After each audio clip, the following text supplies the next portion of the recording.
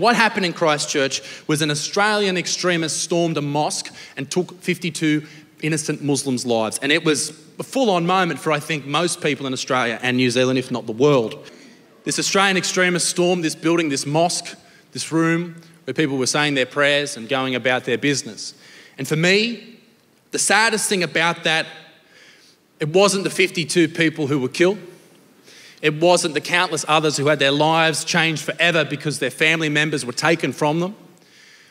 It was the hundreds of people that night who couldn't make it home from nightclubs in Christchurch because all the cabbies were dead.